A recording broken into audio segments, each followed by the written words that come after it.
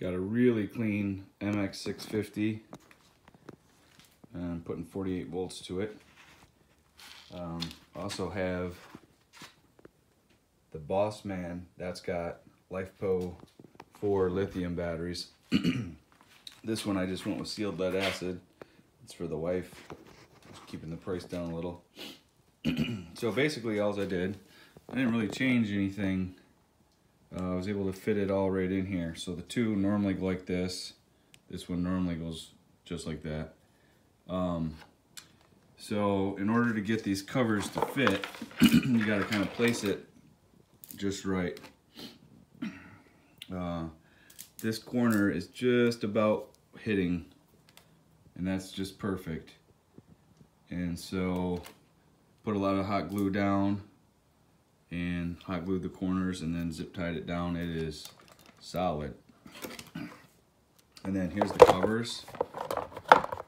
When you get the covers on, you got to make a little modification to the covers. When I push this up tight, it actually fits in there quite well. Basically the battery is just about goes to the edge, and if you look here,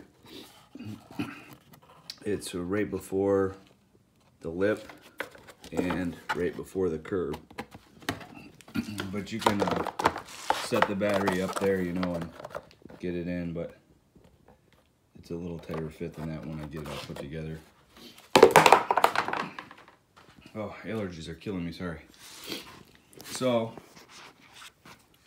I always do all my connections, crimp them, heat shrink them, and then once they're on, I pop them up a bit and put hot glue under them and then hot glue over.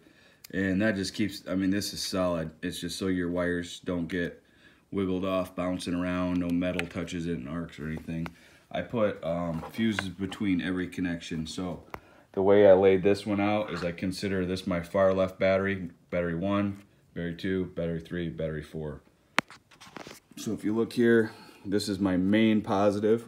It's the one gonna be coming off the pack to turning it on in the controller.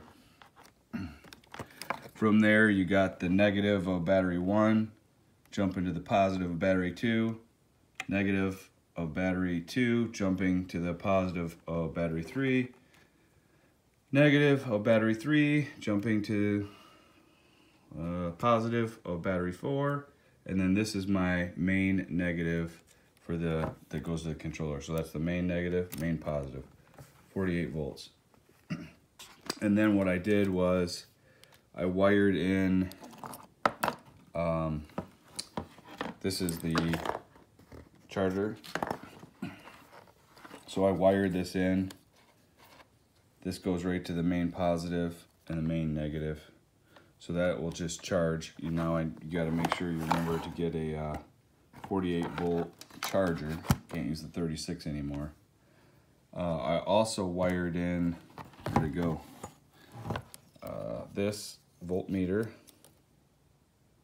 and that will go in the gas tank, right where I kind of got the square there, and then we can keep an eye on the voltage.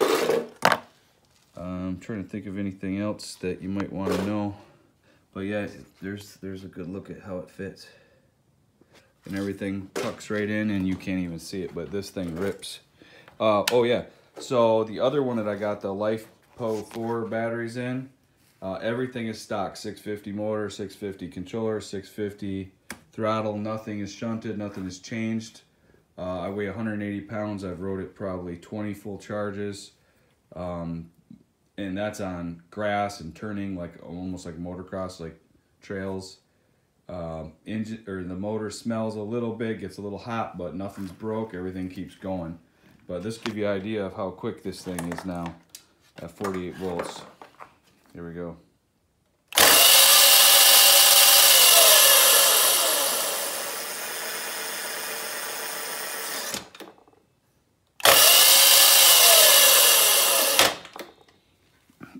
Now, when I did my other one, I think it put it up to like 26 miles an hour, but with my weight, you know, it's okay on the cement, but you start getting into grass and everything and you don't have the torque.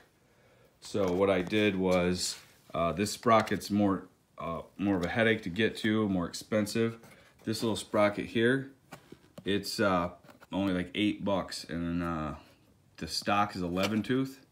If you go to like electric scooter parts or website, something like that, I have another video, and it's like $8 or $9. You get 9 tooth, and it'll drop it down to about 20 miles an hour, and but it's got a lot more torque, so that means low end power. It doesn't take so long to get up to the speed, so you lose about 6 miles an hour top end, but you gain the torque. And to change that, you just pop these 2 screws out, and then there's a bolt. It's reverse thread.